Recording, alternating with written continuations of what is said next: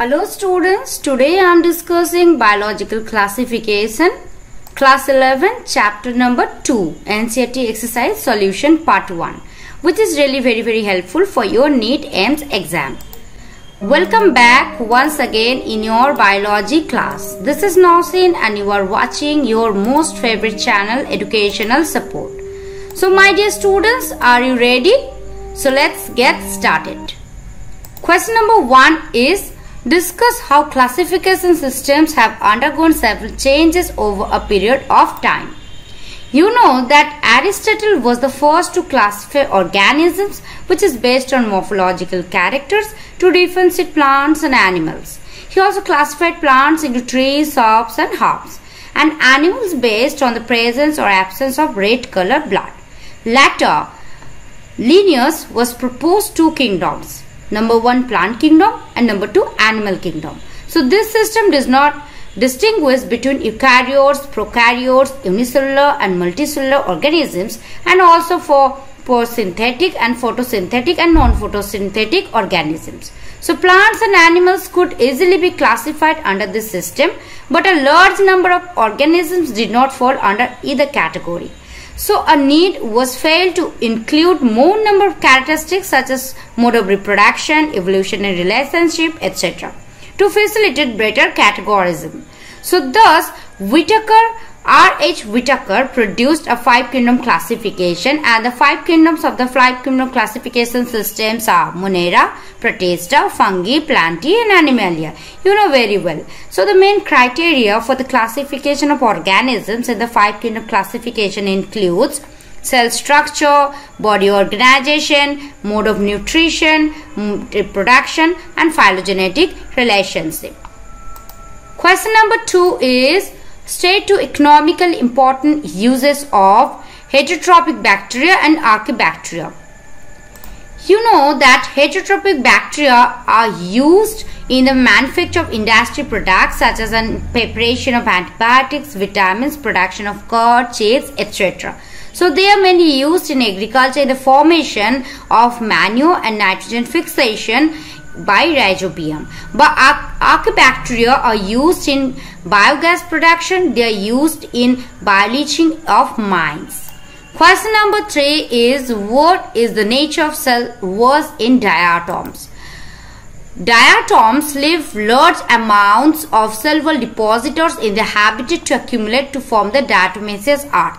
Actually, in diatoms, cell walls are embedded with silica, which is importing characteristics patterns onto the walls and are indestructible.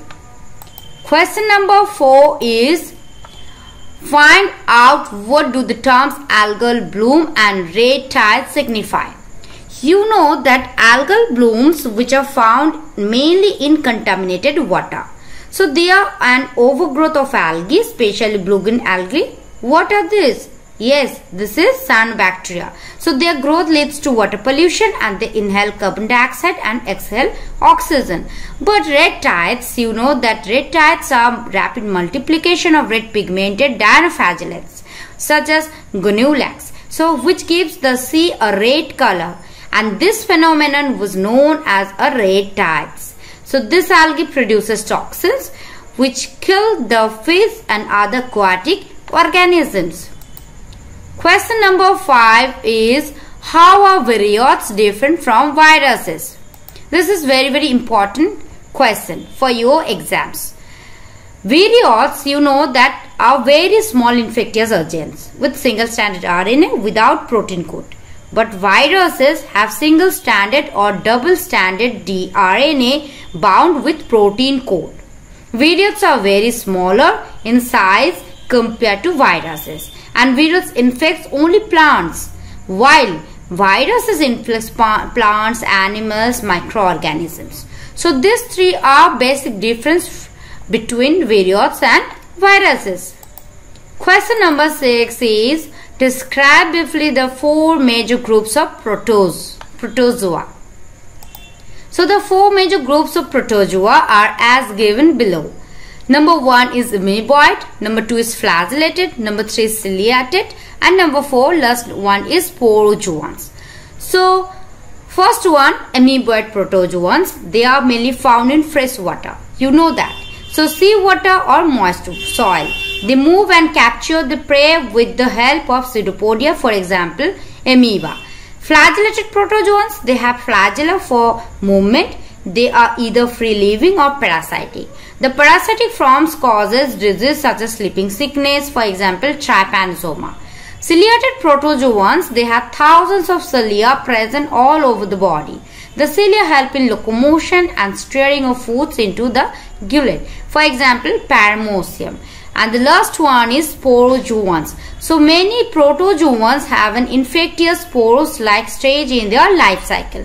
So the spore-like phase help them get transferred from one host to another host. For example, is plasmodiums. So these are the 4 major groups of protozoa.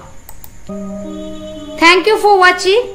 Make sure you hit the subscribe button and click on the bell and turn on the notification. So tata, bye bye, see you in the next video.